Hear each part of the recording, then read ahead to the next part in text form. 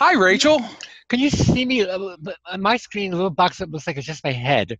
Is that what you Yeah, can? is there any? Maybe you can just move the. I can see you, but I mean, you Yeah, maybe if you can move the camera down a little bit, but it yeah. doesn't I matter. We tried. can Yeah. see you. What we're Oh, doing? Are we doing perfect. sound only, or are we doing video No, too? we're doing video also. Okay. Well.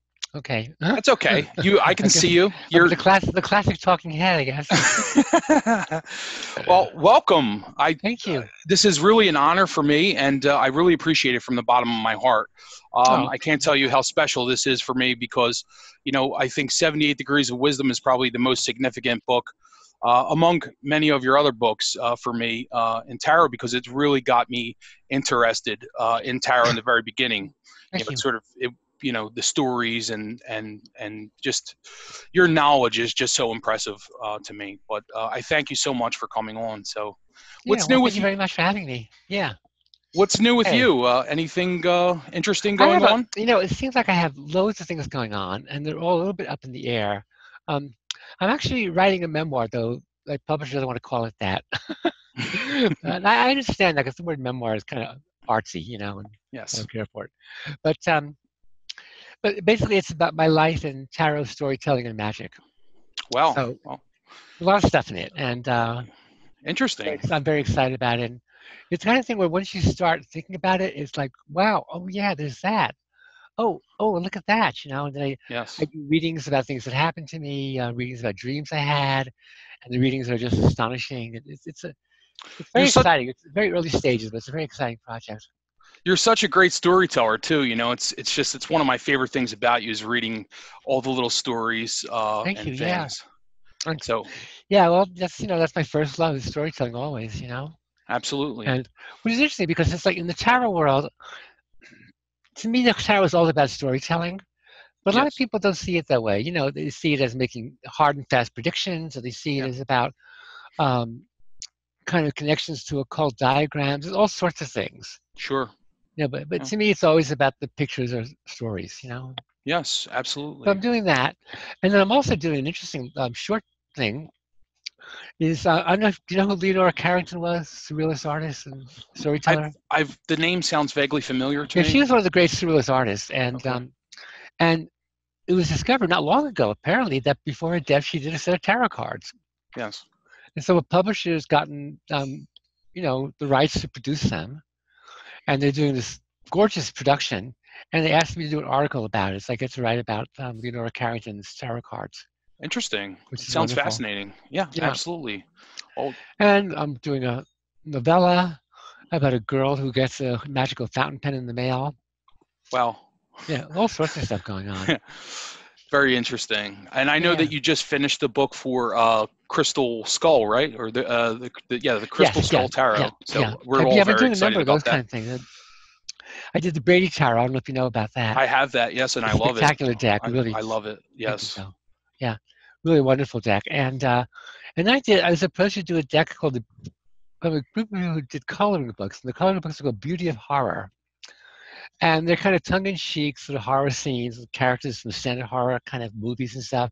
Yeah. And I did a tarot deck, so I did the book for that. And Yeah. then I met Jesse Driscoll, who did the Crystal Skull Tarot, and Love Jesse. we got connected, and I just said, okay, I'll do the book for that. And that turned out to be a bigger project than they thought because the deck is got so many levels and so many dimensions. It's really quite a That's so remarkable exciting deck. though, because I backed that deck on Kickstarter and I just can't wait to get it.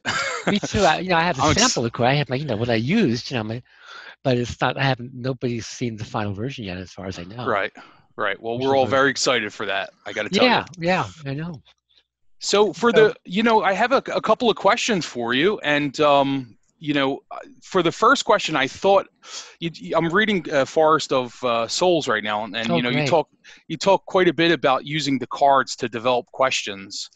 So Yeah. for the first question, that's what I thought I would do. I would come up with a question based on cards. Okay, great. Yeah. So I drew three cards last night, and I'm using the Which Spiral deck is it? Tarot. This is the Okay. Spiral Tarot. Yeah, it's just one I've been using, and it was the first one that Oh, was like I haven't looked at that yet. I think I have. That's the Australian one, right? Yeah, Kay Steventon. Yes, I believe she is Yeah, Australian. I got it Yes. years and years ago. I haven't looked at it in a long time. I Yeah, know. That's what happened with me. I sort of just pulled it out. I was like, I really love this deck, and I haven't used it in so long, and I just kind of reached for it. I don't know. It was very good. instinctual, but Yeah, nice. and so I have a reverse card here, and the thing for me with reversals is typically I don't intentionally turn cards around. I only read reversals when they happen, and it Yeah, just so sure. happened after I pulled the three that this was the only card in the deck that was Yeah, me reversed. too. That's my attitude too. But when So I do a reading for someone, I give them all the cards right side up, and if they shuffle them in a way that some are reversed, then we do reverse cards. And if not, we don't. You know. interesting. That's a pretty good idea. So I got the Emperor reverse. I figure you could talk, about the question, but also the Mhm. cards as well. It's kind of like Okay. so we have the Emperor reversed here. Yeah. I got the Ace of Wands Mm-hmm. and I got the Five of Swords. So I Well, thought, that's interesting. Yeah, go on. well, I looked at it at first and I was like, how can I get a question from this? And then it just came to me. It just was so obvious to me. The Emperor reversed, and this is sort of like playing the piano for Elton John. I feel like I feel like that right now. But the Emperor reversed is for me, you're a rule breaker. You're someone who So I was thinking too. went against the grain, Mm-hmm. and you went against the old sort of occultists, and you developed, what you refer to in Forest of Souls as like a tarot jazz musician. I really love that I term forgot because that. I think it's perfect. Because I love music and it just makes so much sense to me. I Um, wouldn't say so much I went against the old occultists, as I just went in a different direction. right, exactly. I did not make those structures and those diagrams and correspondences and everything else the main focus of my Yes. work. So then, of Yeah, I course, was thinking about too about rule breaking for the Emperor reverse, definitely. oh, good. Yeah. Well, that's encouraging. And so then I have the Ace of Wands, which is Hmm. the card in the middle, and I thought inspiration. So I Okay. thought, so what inspired you to go in that direction? Hmm. And then, of course, we have the Five of Swords. So, and what were some of the challenges that you Okay, experienced? As I think that was the odd one out. I thought the Emperor reverse. I agree with you, breaking all the rules, okay, or ignoring them, and then the Ace of Wands. I thought this was the fresh, inspiration, the fresh direction. right. Then the Five of Swords. It was yes, challenges. Okay, yeah. What? Yeah. Okay. So, so what inspired me? Well, I came into tarot with no knowledge of it. Um, Someone read my tarot cards in exchange for giving her a ride home, and so I'd never heard of them. Well, I'd heard of them through literature, primarily through The Wasteland by T.S. Eliot, because I was an English major and an English teacher. Yes. Um, and so that, and then also I'd read this book From Ritual to Romance, in which they made the claim that the tarot came from the Grail myths, which isn't true, but it was a good story at the time. Yeah. And so that was my knowledge of tarot. It was very literary and very storytelling. And then this woman said she read my tarot cards. So she read my tarot cards. And I don't remember the reading, but I was totally taken with the deck. It's really the most wonderful thing. I just was so fascinated by it. And she used Eden Gray's book, like so many of us did, and I did when I started. And um, so she put down a card and she'd look it up in the book. And the cards were mysterious, and the book was also mysterious. The book pretended to explain things, but it really didn't. It was more mysterious, which was I liked. I thought that was just great. Yeah. Um, and so that started me. And I just, got the cards. I was search for them because it was before they were popular. Just about like a year or so before they, were published by U.S. Games and made a big splash. They were very hard to find. Anyway, I just started going through the cards one by one, doing readings for my friends, using Eden's book and so on. And I just kept seeing stories open up in them and connecting to other things that were not in the cards, particularly, that were not necessarily designed to be in the cards, but made a lot of sense to me. The one that really took off with this was the Ten of Pentacles in the Rider deck, um, because as well as showing the family inside the archway, and they're all looking kind of tense, and they're not really communicating, and the little kid's holding on to mommy but looking away as if he doesn't really want to be there, and so on. As well as all that, there was this mysterious old bearded, white bearded old man outside the gate, wearing a kind of coat of many colors. Yeah. Um, And I connected that in my mind with Odysseus. Oh, also because in the picture, no, none of the people notice he's there at all, but the dogs do. You Yeah. know, so animal instinct sees something that the human conscious can't see.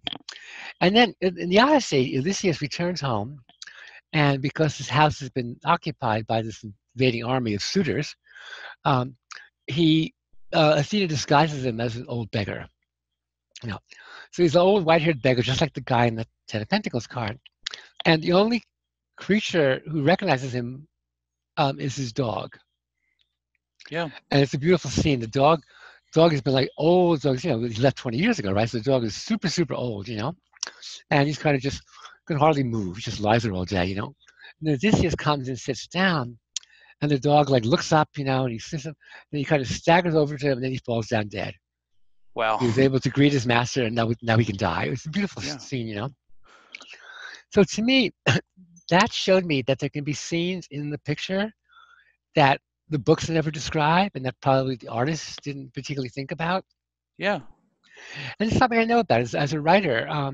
You often do things you're not conscious of. In this book, I'm doing this sort of memoir kind of book.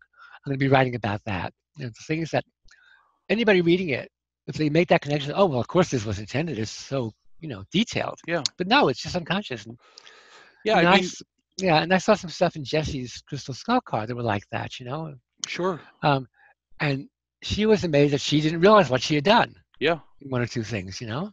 Yep. So that was that direction. And Sure. that was my Ace of Wands too, my inspiration to do it in my own way. Plus, I have 4 planets to Leo, including Sun and Rising sign, and so I'm just an individualist. It's just, That's I'm really, not an really great. astrologer. It's a wonderful little joke that so characterizes Leos. It's that this cartoon, which this person is saying, us Leos don't believe in all that astrology nonsense. Yeah. Well, I didn't know that you were a Leo. You are a Leo, or Leo Sun, Leo Rising sign, Leo Mercury, and Leo Pluto. that makes sense. My partner's a Leo. I Uh-huh. actually get on very well with Leos usually. I'm a Yeah, Pisces. good.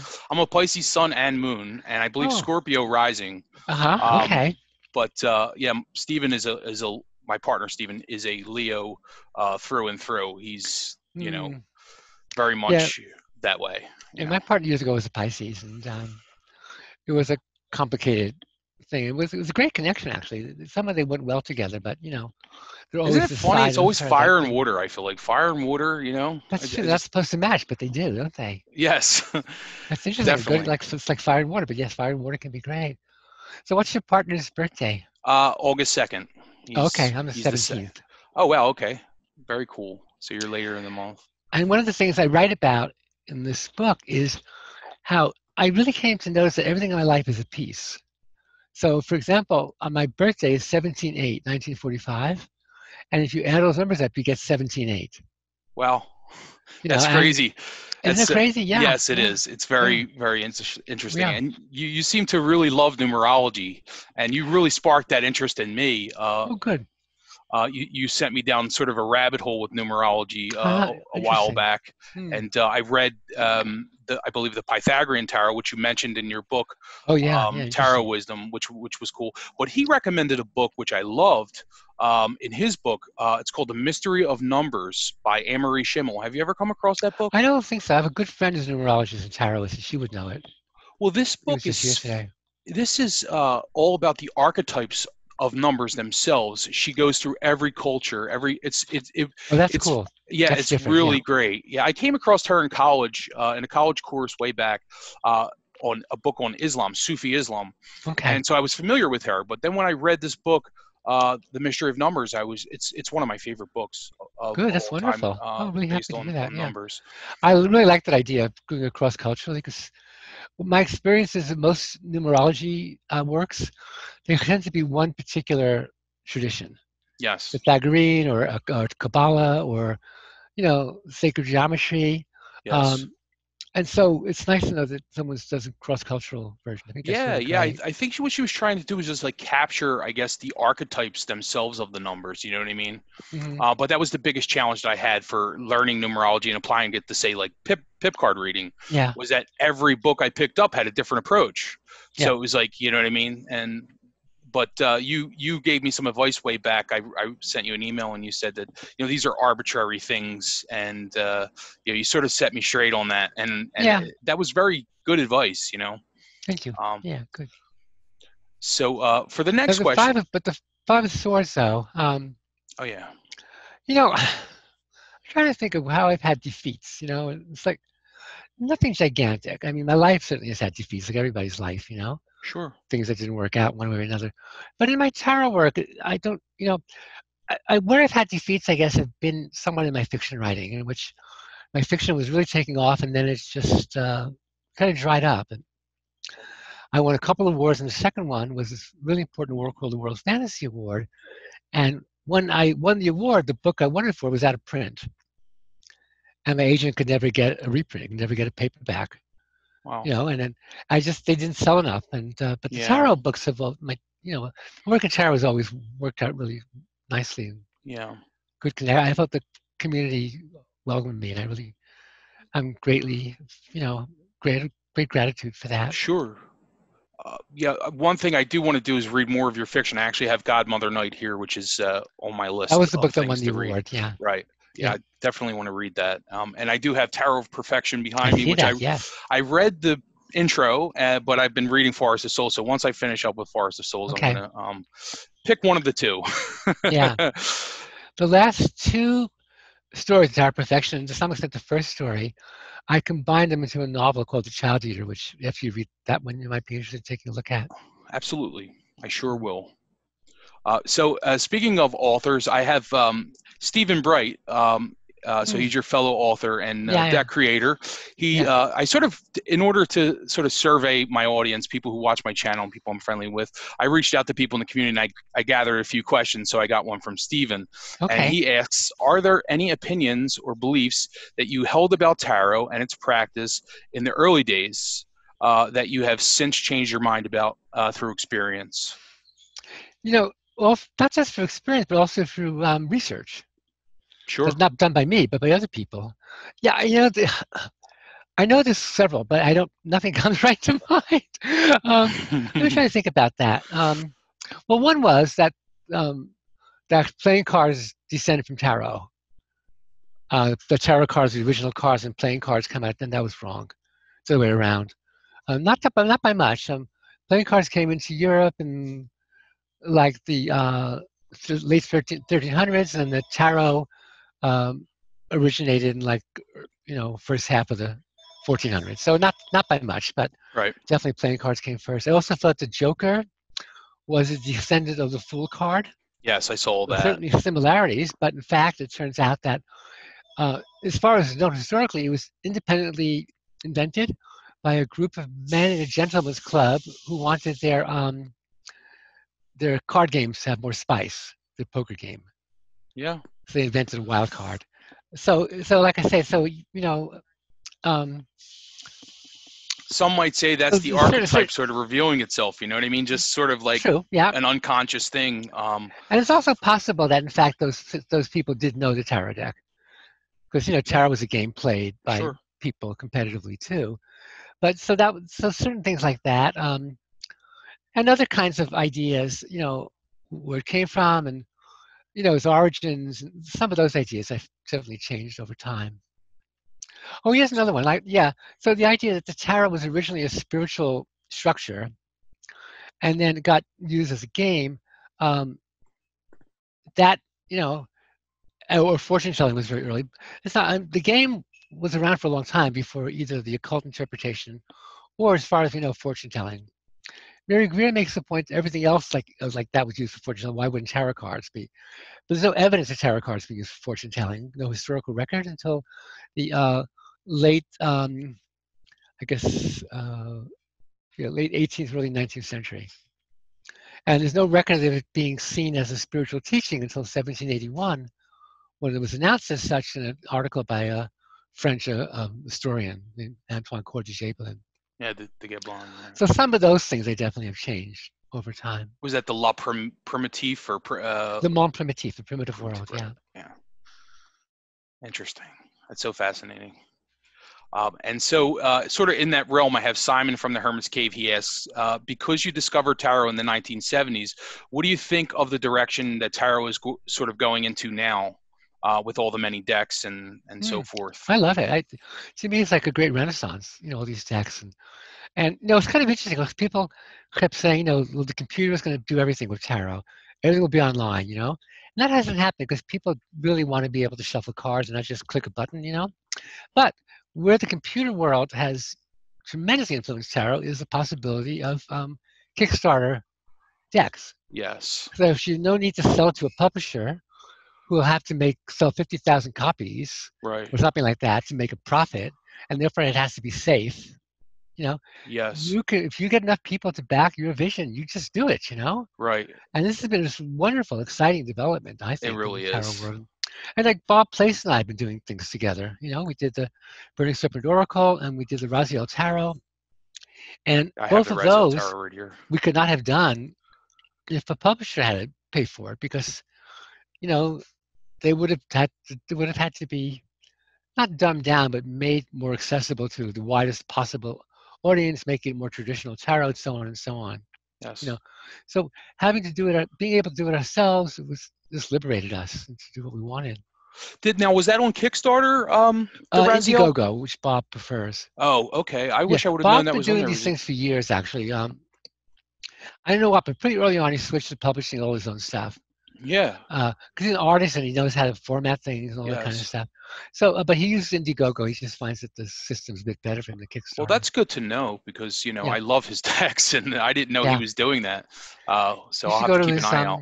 his website. He's got so many wonderful things. Oh yeah, I've ordered quite a few decks from him, and I do love him as a creator. I got to get his book though, his one sort of general book on, sort of everything, his alchemical tarot and the Hmm. sevenfolds mystery. Yeah, yeah. But I'm definitely very fascinated by that. Hmm. And that was a very interesting deck that you created, the Raziel Tarot. I Mm, was I really loved the little book that you wrote, and the thank art is you. just so beautiful. And it's one of the few majors only decks that I have. I have Hmm. just a few, but I really really love it, and Mm, taught me a lot. hmm. Good, good. Yeah, we're hoping to do a full deck and be playing with a full deck, as the saying goes. Oh But it's a lot of work, and we're not exactly sure, kind of exactly how we want to organize the pictures. yes, You know, because Bob works in a certain way, and I'm interested in the story, so we have to find a way to coordinate these sure. kind of things. But we're hoping to do it because it's such an Oh, exciting that would thing be to so do. exciting. I Yeah, would love that. I love the deck, and I always thought, well, wow, if this was a full deck, it would probably be one of my most used tarots. mm, I just yeah. love the biblical stories. I've always loved Hmm. stories from the Bible since I was a Mm, kid, and I still find them fascinating. Not very religious, but I like the stories, yeah, yeah, since I was a kid. And yeah. I you know, when people heard it was a Jewish deck, they thought that meant it was Kabbalah deck. But Kabbalah in tarot is not Jewish. It's called Western Kabbalah. It's a cult.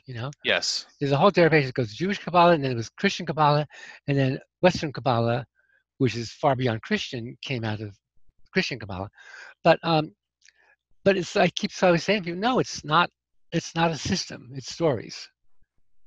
You right. know, and the stories drive the whole thing. Yeah, And it's the it's basics, fascinating. I loved the it. basic stories are Moses and also the Shekinah, the Yes, female aspect of God that I separates love from the that. male I really aspect. That love that idea of the Shekinah. I really love yeah, that. I think that's perfect. yeah, that's probably the most driving energy of the deck, and she appears in quite a few cards. She's a high priestess, she's justice, she's uh, in both judgment and the world, and she's even in death. Taking Moses' soul peacefully. Yes. Fascinating. I love it. So I have just a few more questions here. I have Chris from Elemental Cardamancy.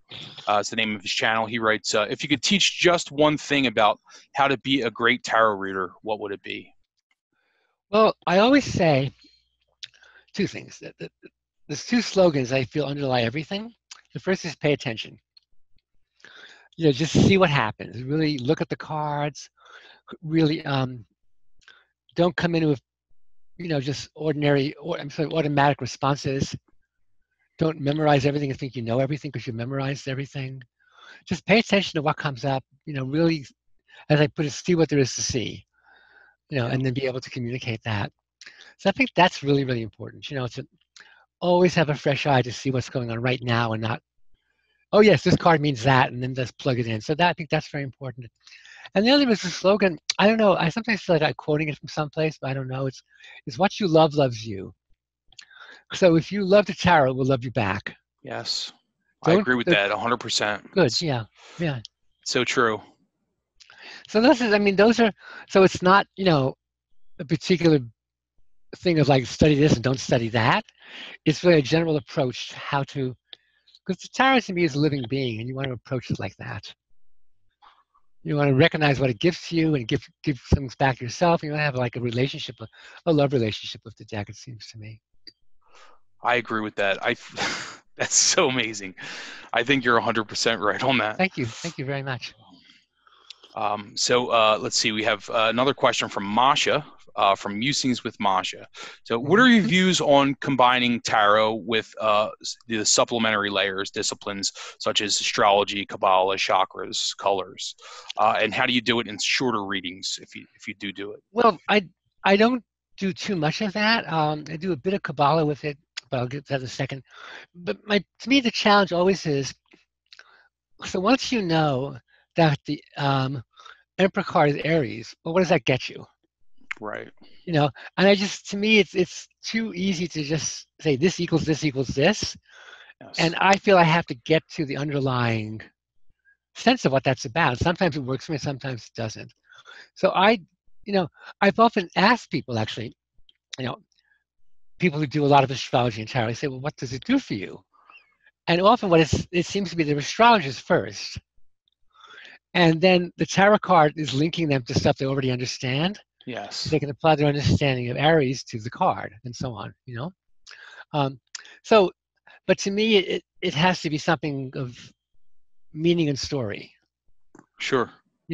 So yeah, so I could see doing a story approach that, the Emperor is like he is because he's Aries, and how does that feed him? How does that hurt him? And stuff like that.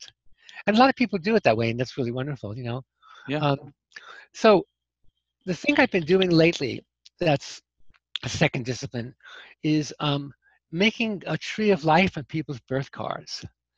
This is not my invention. I learned about it from a wonderful, brilliant Israeli taoist named David Shar, with whom I taught in China a couple times.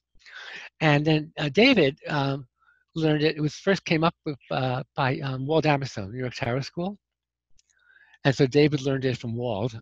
And are you there? Yeah, okay. Yeah, I'm here. I'm just listening. You weren't yes. moving, so I wasn't sure. No, sorry. Sorry about that. Sometimes connection freezes. I'm sorry. Anyway. I'm very listening very much. Yeah. So what that is, this is so funny because I'm sure you know about birth cards, Yes. So there's two schools to this. The first is Angela Zarian, and Mary Greer is the person who most developed that in her great book, Tarot Constellations, and her work over the decades, really. And in that you have, you just have two cards. For me, they're 17-8, right? And these are like the soul and personality. So I think the higher number, the lower number, I think, is my soul card. So my soul is an 8 throughout many lifetimes, Yes. But then in this lifetime, I'm a 17. But if I think about it for a second, I should ask Mary about this because it's been a long time since we discussed it. If your soul is an 8, then isn't your personality always a 17? Because what other higher number reduces to 8? I never thought about that before, but anyway. But the point is, so this gives you a guidance to how you approach things, And then Wall's idea though is that 8 and 17, like all pairs like that, have 8 numbers between them. So you can do a tree of life, which the catcher, the top place in the tree of life, is your lower numbered card. And then Malkut, the outer world, in the bottom place in the tree of life, is a higher number. So my catcher is the strength, and my outer world is the star. So for years and years, I thought, well, this is really great, strength and star, what a wonderful combination, I'm strong, and my world is the happy star. And then David pointed out to me, you need to look at the cards in between. And that like hit me like a, I don't know, thunderbolt. Because then you saw that the center of the, when he said, you know, the center of your card is, the center of your tree is death. And I was really stunned by this, you know, and it's true. There it is, you know. Yeah, I've He seen that. actually, yeah, Oh, I'm actually sorry. I didn't mean to. he meant something else by that, but I won't go into that. But there it was though, you know. And then if my bottom card, my Malkut, is the star, well, that means that Yeso, the card right above it, is the tower. So, and then I said, yes, this is so true in my life that my life gets like caught up and tight, you know, and something blasted open. It's very painful. It's very disturbing. But then I'm free, like the star. The world is free again. Yes. I just saw again and again this was true. So I've been doing that with clients sometimes. If they're the type that want an overall spiritual sense of their lives, I'll do that. If they just want like information, I won't, you know. So there's that. I do that with people sometimes, you know.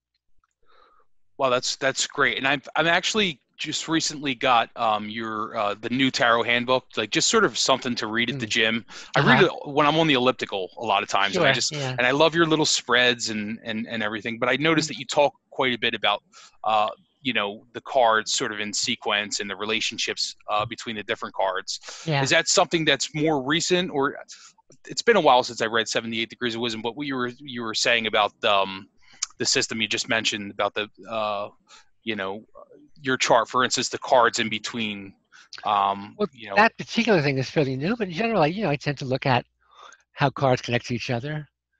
You know, Yeah, so I that's look at things like, you know, if you put the 20, if you do the full and then 21 cards, you get 3 rows of 7, but you also get 7 vertical rows. So that was something I've done fairly recently. I'm not sure if it's in that book or not, but it's like so. And each vertical row, what's fascinating is the middle card, the top card and the bottom card are opposites, so there's like energy tension, and the middle yes, card resolves it. So magician, strength, devil.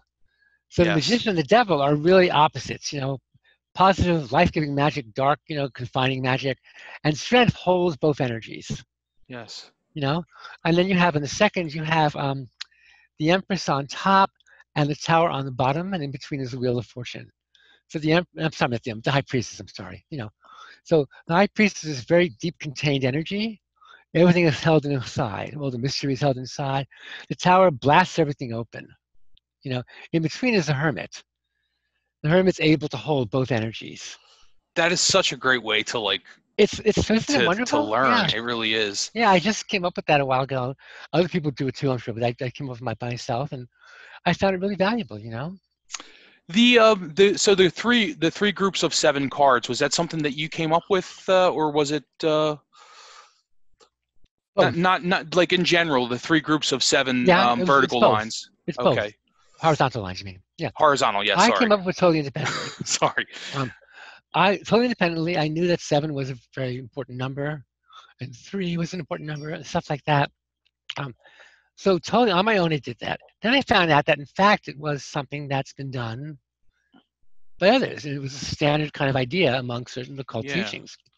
So I just, you know, this happens a lot. Like, if you're self-taught in some way, and to me, the cards on my teacher, not any books or any tradition, the cards themselves teach me all the time, and that's what they taught me. So, and they that mimics or was the same idea as other people, what things have said before me. Yeah, that's so interesting. I remember there's a book by Sally Nichols called The Young and the Tarot. Have you read that Yoga book? Tara. You know, this is very interesting. I did, and when I read it, I thought, no, wait a minute. This is so much like 78 Degrees of Wisdom. Oh my God, I'm I going was to like, check. I'm going to check when she publishes to see if she stole from me. But in fact, came out the same year. it So the did. two of us came up with the same exact ideas. I love that. It's my second favorite tarot book. I love that book, but yours is of course my first favorite, Rachel. But but Thank you. but I when I read that book, I was like, I just wonder like if she was reading Rachel's books or what. So I'm really happy Isn't that interesting? to Yeah, know I was that. Yeah. relieved to find that, you know, she couldn't have because she was writing her book when mine wasn't published yet, you know. Oh, because that would have been so awkward. Well, it would have been, yeah, because then, you know, it would have been complicated and I would have had to like confront her and she, you know, refused to acknowledge. I mean, it was, you know, so I'm so happy that there was not a question at all. It was completely not a question because she was doing this totally independently of me. That's really great. You know. It's almost like it's like, it's very true. It's like something that sort of manifests itself from the cards. It's like a teaching, you know what I mean? That sort of just happens, sort of reveals itself to different people, you know? Yes, that's true. Yeah. That famous, the famous thing when the student is ready, the teacher appears, and the teacher is a tarot. It's the same thing. Wow, When we're that's ready so for it, then the tarot reveals itself to us. absolutely. By the way, I also learned that when the teacher is ready, the students appear. So if you want to teach and nobody's asking you to teach, probably you're not ready. It doesn't have to be like just one or two people saying, "Would you teach me what you know about tarot?" And then you're ready because people want you to teach. Absolutely, sure. So we have Mendy from the Artistry of Tarot. She wants to know about formulating questions. She says, "What advice would you give on formulating questions?" She has trouble sort of formulating the right questions in a tarot reading. Well, I'm going to give her a really simple answer. Don't. Just write down whatever the client says. If the client says, "When will I find my soulmate?" Write down, "When will I find my soulmate?" If the client then says, "Well, I was in a relationship and it broke up 3 years ago," broke up 3 years ago. And those are the cards. You pick cards for her statements. Yeah. I've been doing this for quite some years now, and it's really wonderful. I, you know, with, I have people come. Often I'll start with a Celtic cross and then switch into their statements. If the statements are full enough and many, I will just do that. Yeah. I actually I did a reading last night. It was a very difficult reading because it was a reading about their partner passed away Mm, while they were together, and she sort of blames herself. And it was a very difficult reading for me to do because it's yeah, sort of like a lot of questions about, is he okay? yeah, yeah. And it's someone who I'm close with, so I'm just That sort makes of it more reading for a difficult for sure. friend. Yeah, yeah. But I definitely did it the same exact way. I started off with a Celtic cross because she didn't really have a question, and then I Hmm. did the 3 cards per question. But it was one Yeah, of the most challenging readings that I've ever had to yeah. do. You asked me about other things where I've changed my mind or do things differently, and that's one of them. Questions. So I used to be one of the people in the camp that said, certain questions are not very productive, and you need to change the question. You know. Yeah. Uh, so if someone says something like, "Will I find my soulmate?" Well, that's a yes, and that's a kind of like date question and makes all sorts of assumptions. I always want to say, "Well, what makes you think you're entitled to a soulmate?" But that would be rude, so I don't. But anyway, so then you change it to look at issues around relationships and how do you block yourself and so forth and so forth. But then it struck me at, well, who am I to do that? It's her questions, Yeah. and that's what she wants to know. And I'm here to answer her question. That's my purpose as a tarot reader. You know, I got this probably from Susan Weed. I don't know if you know who she is. She's an herbalist and a feminist and a really brilliant person. And Sounds very familiar. I'm so bad with names, though. yeah, and Susan, I think Mary and I were actually teaching at her center one time, and I guess we were saying this idea that like you know um, you can't just answer these like out and out psychic questions. You need to go deeper, or, stuff like that. And she says, no, if they want a therapist, they'll go to a therapist. They come to you as a tarot reader. Your job is to answer their questions. And that really hit me. I thought, yeah, I really like that. I think it really makes a lot of sense. Yeah. I'm not doing therapy. It's not my job. I'm, Absolutely. I'm here to Totally answer agree. questions. So I just write down what they say. That actually came out of a reading. This woman came, and it was about her living situation. And she started saying these very precise things, like about her landlord and her relationship with him. I just started writing down what she said because it was such vivid statements. And the entire reading was just cards for those statements. So you don't have to worry about formulating questions. You just ask people what they want to know. Very interesting. What's difficult is people won't say anything.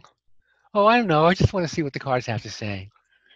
That's the most challenging for me is when they Yeah, don't have a question because yeah. sometimes they don't understand their view of the tarot is sort of from what they've seen in movies or you I know know. Yeah. and it's really difficult. But I do it all the time. But I try to give them a little explanation as to, well, this works a little better if you produce a question. Yeah. But Yeah. Yeah. Mhm. but when they don't have a question, I will do just a Celtic cross. Yeah. That's Yeah. really good to know. Yeah. I've had a couple of instances which actually where people were kind of faking it, you know, and once or twice it actually was to benefit because when the answer came, they believed it. You know, if they had told me the question, they would have thought I was just being nice, you know. So the great example was this woman, and she was actually a former tarot reader, so I should have been a little bit suspicious that she had something up her sleeve. And so she said, no questions. Let's see what the card says. So, okay. So I put the cards out, and then I feel kind of foolish because it's so specific. I said to her, is there any way you could become pregnant in the next 6 months? She said, oh my God, that's what I came to find out. Wow, that's But if so she funny. had said, can I become pregnant? I said, yes, and become pregnant. She wouldn't have believed me. She would have just, I was being nice to her. So the fact I did it as a magic trick, you know, just knocked her out and she believed it, you know? So interesting. Yeah. But still, usually, you know, here's another great line from a tarot reader. She said she has a client, you know, and she said, "What are your questions?" Oh, well, aren't you supposed to tell me that? You know, Oh, and she says, but she said her line is, "I'm a seer, not a mind reader." right, right. And then That's good. someone else says, you know, um, that they say, "Well, aren't you supposed to tell me?" She says, "Look, you know, when you go to the doctor, you don't wait for the doctor to tell you your symptoms. You tell the doctor your symptoms, and the doctor Exactly. tells you what you need to know. Why would you think a tarot reader should not only answer your questions, but actually know you figure out your questions? So that's your job, you know, to have questions. Exactly. I agree. Oh, that happens to everyone, I imagine, who Yeah, is a reader. yeah. You have to deal with that somehow. And sometimes, like I said, sometimes, you know, one time I did a reading for this woman, she refused to say anything or to have any expression, just sat there like a stone, you know. So I soldiered through as best as I could, so Celtic Cross, you know, and I said some stuff. At the end of the reading, she didn't want, you know, card by card, everything I said was exactly what was happening, you know, exactly what was going on. That was it. That's what it was. So she was very pleased. She got a good, accurate tarot reading. And my thought was, well, if you had said what you wanted to know, then we could have started from there. Instead of Yeah. the whole reading just being revealing what you already know to impress you. Yeah. You know, so I just It's wish very true. I wish people would understand that it's really valuable if they express what they want to know, and the cards can tell them. It's better for them, you know. Absolutely. Totally agree. Yeah, they're so afraid of fake, so afraid of being tricked by some charlatan. Well, I know. I mean, that's just what we have to deal with because of, there are so many people who, use tarot for that purpose, or aren't authentic or meaningful about it. You know what I mean? And I think Yeah, that, that's the important thing, is that it's meaningful for people. yeah. And you know, and there are certain cons you can look out for if a tarot reader you don't know or a storefront tarot reader. Because if you know, they say there's a curse that's been put on you and they can fix it. You know, those Oh, kind of I've things. had that happened to me in Baltimore, and I walked out. I paid her more money because I was like, if she can put a curse on me, I don't want to. I was like, I just gave her like an extra like $10 or something as a tip, Yeah, and I just said I'm not interested, and I yeah, walked out. But I yeah. was like, but I don't want her like, I don't want to like have her angry in case she can put a curse on me. I had a situation actually where someone I'd had a terrible falling out with someone who I won't I won't say things about this person because I shouldn't gossip, but this person was capable of trying to put a curse on me and not doing it herself, but wanting to. And I knew that she was friends with some. This is difficult to talk about voodoo practitioners, Yes. and I don't want to buy into cliches of voodoo. I have tremendous respect for voodoo, so I don't want. But still, I could see her going and saying, "I want you to put a curse on this person," you know. So when I went to a tarot reader at a fair, and she said, or maybe it was he said, "Well, someone's put a curse on you." I gave it some credence, especially because that person did not offer to take away the curse for a vast amount of money, you know. Yeah. And so, you know, I did some ritual work on my own to alleviate the situation, and that was that, you know. Very interesting. That's so Yeah. interesting. I need to learn more about that stuff. I don't really know too much about. I'm getting into it now. I'm sorry. I read a book called the Way of Weird, which was Hmm. very sort of. It's about like the old. It's Anglo-Saxon sort of sorcery. Okay. Oh yeah, Um, weird was fate. Yeah. yes, and it's Yeah. very very interesting. It's got me, and I've always been into Celtic stuff, but I'm becoming more interested in Hmm. those types of things, just as an interest. I love voodoo and other Afro-American cultural um, traditions because, first of all, they're a living tradition. They're not something ancient, um, Yes.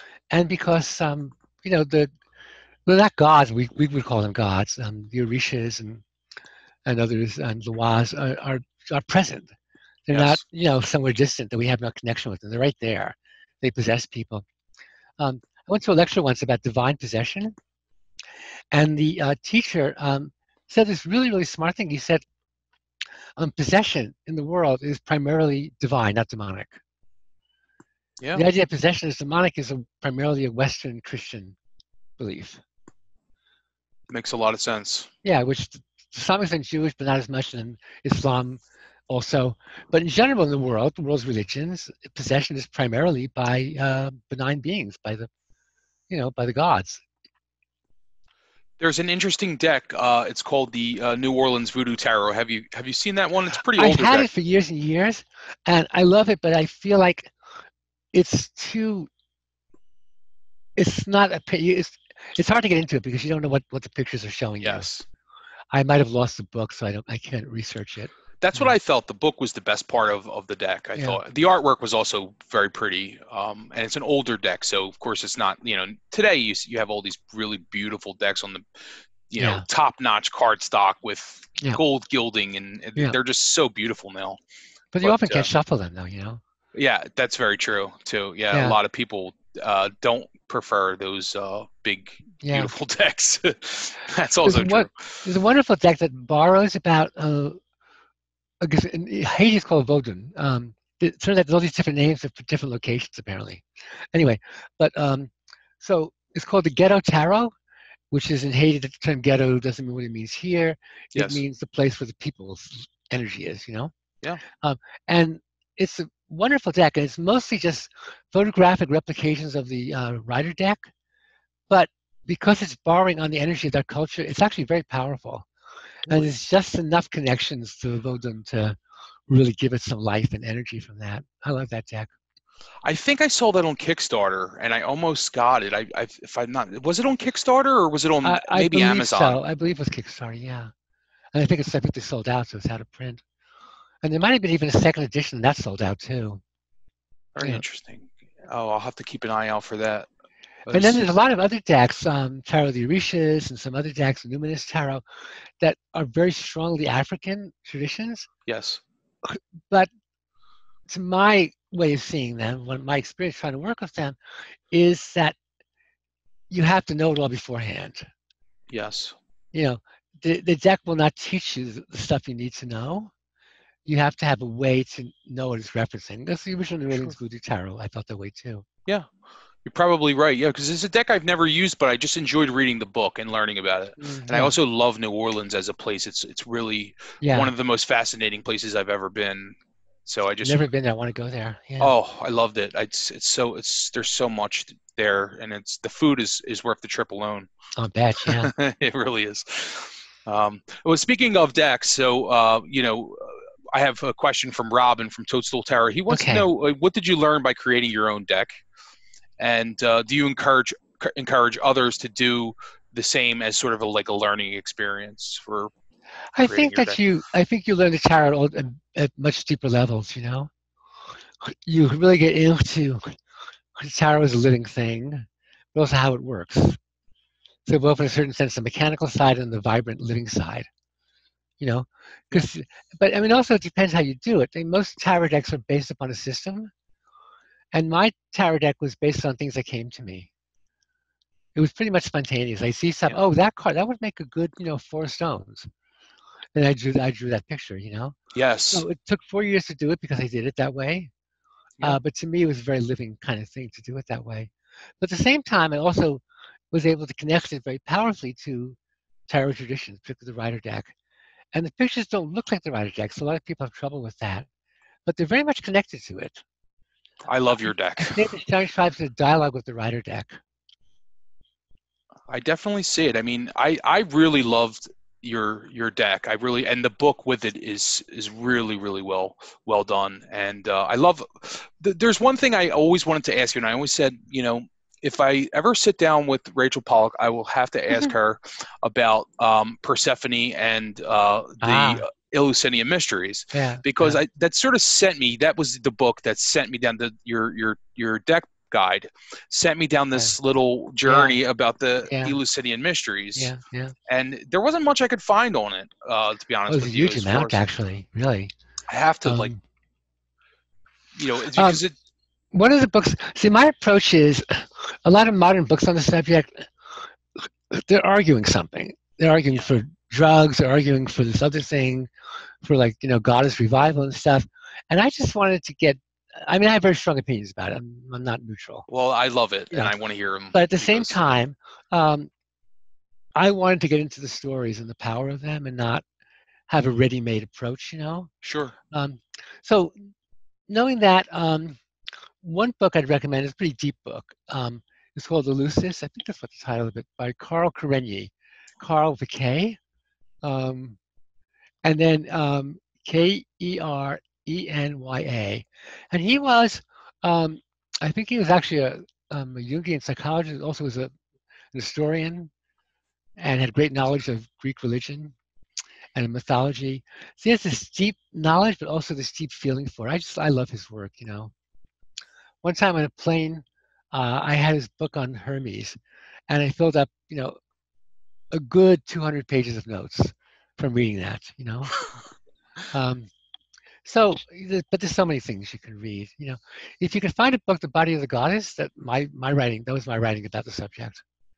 Oh, I will look for that. I It's didn't hard to even know that. find, unfortunately. I Yeah, will get it. Body of the Goddess. yeah, yeah. That was I'll one of keep an my eye out favorite works, anyway. and I'm hoping that maybe it can be come back in print with some revisions. But and that That would be great. as I didn't even realize it until the end, but Persephone was like the hero of the deck, and I didn't quite understand that until I got to the end. And the book I'm doing now, which is as I call my memoir, and certainly in the beginning section, is a lot about Persephone and Demeter. So, what is your connection with that? Like, when did because you mentioned that in every one of your books, stories Yeah, about Persephone. So you obviously adore her, yeah, or at least the story, in Demeter. yeah. And I just was wondering, what in that, what was the relation? What was your fascination with it? I think it was just, you know, certain. I mean, I had this very strong relationship with the Greeks, the Greek gods and goddesses. It's very Yes. personal. It's the ones they're so vivid. They're more like characters. Like some friends of mine who are deeply into Egyptian stuff, they say, well, the Greeks are so, they're like problems and they're argumentative and so on, and the Egyptians really have much more depth. And I kind of see that, but the Greeks are to me like more alive somehow. It's just there's nothing, no reflection on anybody else's attachments, purely me, you Oh, know.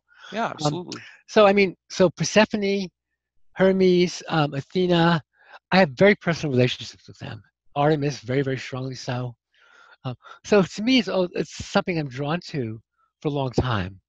You know, Very interesting. one time someone told me about a conference that was going to be held about Athena in Europe, um, and my immediate response was totally unthinking. I just said, "Oh, I'd love to go to it. Athena's a friend of mine." That's great. I refer to Hermes as my brother, but Persephone is my hero. And Demeter, very much her mother. You know, I mean, I see it a very feminist kind of way in the sense that Demeter Sure. is the woman who doesn't give in. You know, Yes. the gods all tell her, you just have to accept this, Death is a good husband. It's done. It's finished. Your daughter's now there. She's not coming back. And she just stops the world.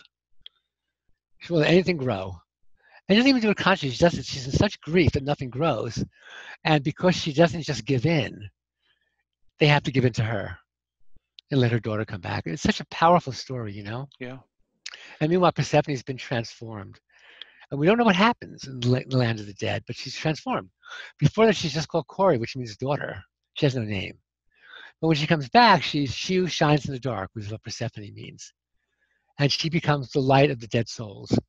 So you wonder, like, how did this happen? How did she, gain that power? It's a mystery, and the mysteries are all about that, the great mysteries. Yes. That's really fascinating. I always enjoy reading about her in your books. Yeah. And I did notice that sometimes people will wear like pomegranates, or you'll see like Yeah. pomegranate things.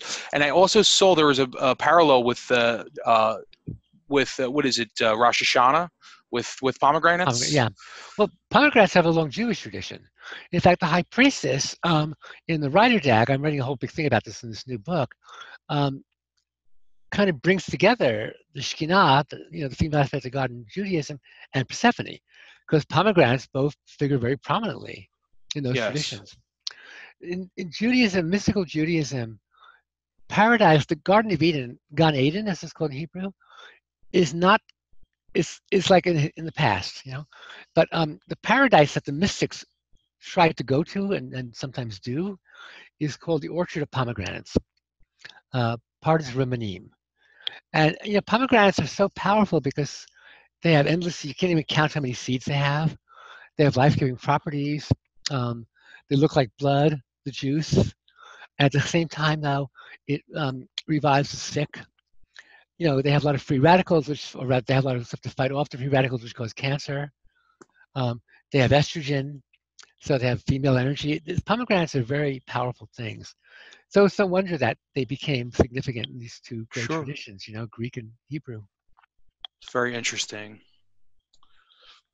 Well, because of your love for storytelling, I actually just received this today, and I don't. Do you have this, or have you seen this? The Tarot of the Divine. I just got it yesterday. Oh, you did get it. Isn't that great? It is. It's really great. It's so much fun. The pictures are like a children's book of world fairy tales. Yeah, they have a childlike quality, which I love. They're beautiful, the pictures, but there's a big problem for me with it. It doesn't tell you what the stories are about. It just gives you the name of the character and the culture. Interesting. There should be like at least a couple of sentences of what happens in that story so you can connect to that. Sure. And maybe on the website there is. I'll have to go check and see if I haven't really looked through it yet, but I thought of you. I was like, this would be right up Rachel's alley because it's all about stories. And the art is beautiful. How about stories? It's great variety, all over the world, Yeah, and the card quality is so nice too. It's got a nice, beautiful linen finish. Yeah, I know. The linen finish is nice. Yeah. And they just feel so nice. So I just was like, really love them. But you can't shuffle decks that thick. So I was thinking one way you could shuffle, I guess, is you break it into 2 or 3 parts and shuffle those. Yeah, that's or you true. Just smush everything around. It's just you get around that, but it's nice to be able to shuffle it in traditional ways. Sure, I have big monster hands, so I think I am used to shuffling very large decks. Well, I have big hands too. It's not the size, it's not the dimensions, it's the thickness of the deck. Right. Because the best shuffling is the riffle shuffle, where you use your thumbs and you bring them together. Oh, you're a riffle shuffler. Yeah, you can't do that with decks that thick. It's not going to happen. That's very true. Yeah, that means I never riffle shuffle. I very rarely. I riffle shuffle with decks of cards. If I'm doing like playing card reading or something like that, I will definitely riffle shuffle or smaller decks. The big disappointment that I have, the one deck is the Le Tarot Noir. Have you ever heard of that Say it deck? Again? The Le Tarot Noir.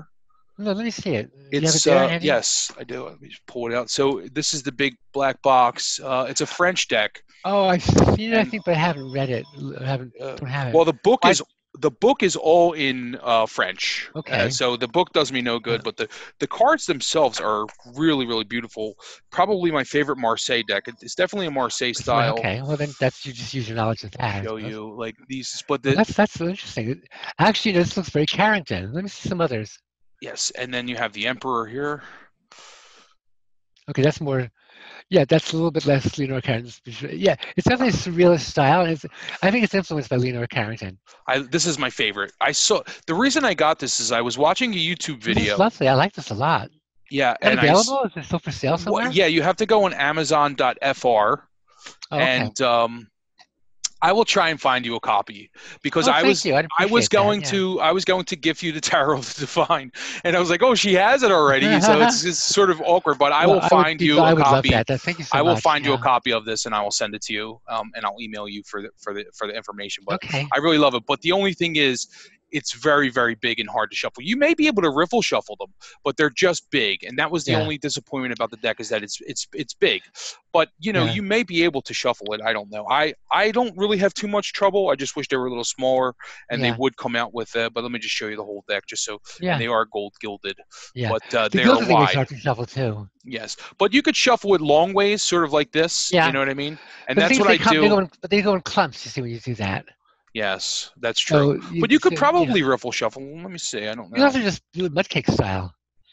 You know what Yeah, that this is, is. right? But Put them on the table, just spread them all around oh, to that's true. hands. You know? Yes, I Yeah. do that with some decks. Yeah.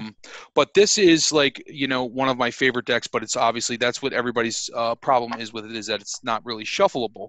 But it's more of a work of art, and I just like to Yeah. have it, and I just play with the cards whenever I want to look at the really pretty art. It's one of my It's definitely like, favorites. at least the very first card you showed is very like Carrington.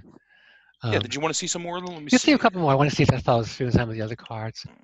So we have the death card here. Yeah, see, that's, I mean, maybe some other surrealist painters, but that definitely reminds you of Leonora Carrington. Here is Justice. Yeah, it really, it is interesting actually.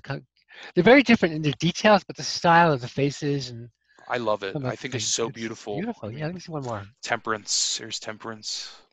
Oh, it's Speaking of, gorgeous.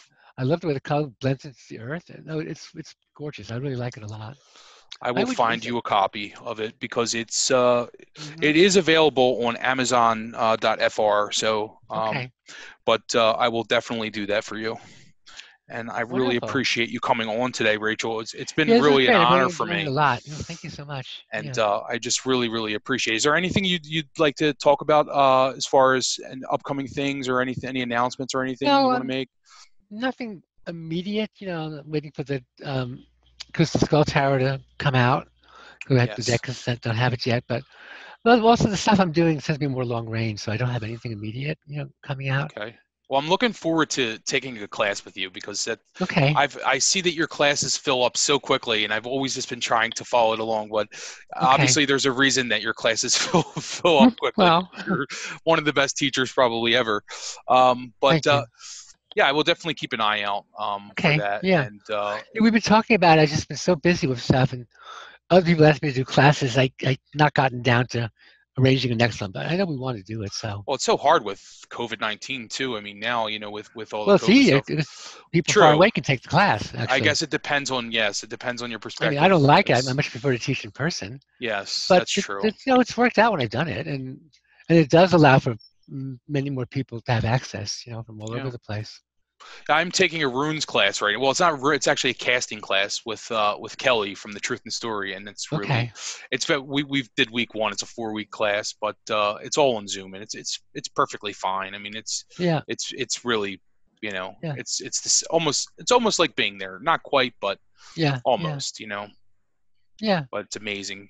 Luckily, we have Zoom and things like that we can still do the things we love to do. In a way, Yeah. Yeah. I know. Yeah. not the same, but sort of. Not the same. Yeah. Yeah. Yeah. I have to laugh because you have a small bookshelf behind you, and so I've been watching these things on TV, like on some of the cable channels of discussing politics and stuff, and everyone has, of course, their room with the Zoom, you know, Yes. and just about every single person has bookcases behind them. And it's like someone said, you want to have bookcases behind you to show you're learned, to show you're smart. That's funny. Actually, these are Steven's books, except for the astrology book. But he's got Uh-huh. stuff on friends and tennis for dummies. I just put your Uh-huh. books up there just to kind of set the stage. But my books are scattered. I have a bookshelf over here, which is all my tarot books and my sort of, my mythology books, my Jungian Yeah, books, nice. stuff like Yeah. that. And then I have my tarot shelf over here. The place is a mess, but I'll turn it around. Okay. So that's my tarot collection there. I don't Oh, know if you can nice. see Yeah. it. Yeah, That's I can my see it. tarot Yeah. Yeah. collection. So I have all my Marseille decks up top, and then I have the Rider-Waite Smith on the right, and Now, then is I have everything always this organized and this neat? now Stephen is a very neat person. Okay. I'm the slob, and then that's my little bookshelf there is my cat sleeping, but I sort of moved Oh, things out of the hi, way. But kitty.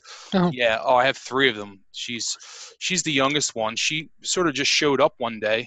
uh-huh. I rescued one on, I don't know if you're familiar with Philadelphia, but on 10th and Spring Garden, which is like sort of like the busiest like downtown area of Philadelphia, and here's this little kitten sort of strolling along. So I got the one from there. Our second cat was like born in a home, so I adopted her when my oldest cat Uh-huh. passed away, and then we were only planning to have two cats, but one day she showed up outside, and I couldn't turn her away. So it was Yeah. meant to be, though, because actually she Yeah. made life a lot easier because the middle cat was torturing the older cat, and Oh she wanted to gosh. play all the time, and there was an age difference. So Yeah. getting a second kitten was definitely helpful. You know what I mean? Yeah. So That's save nice. save the older cat more Good. aggravation. So Yeah. Good.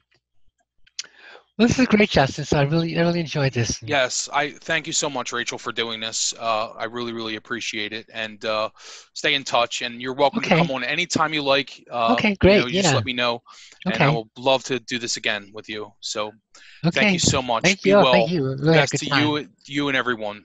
Take Okay. care. Thank you, Justin. Bye bye. Bye.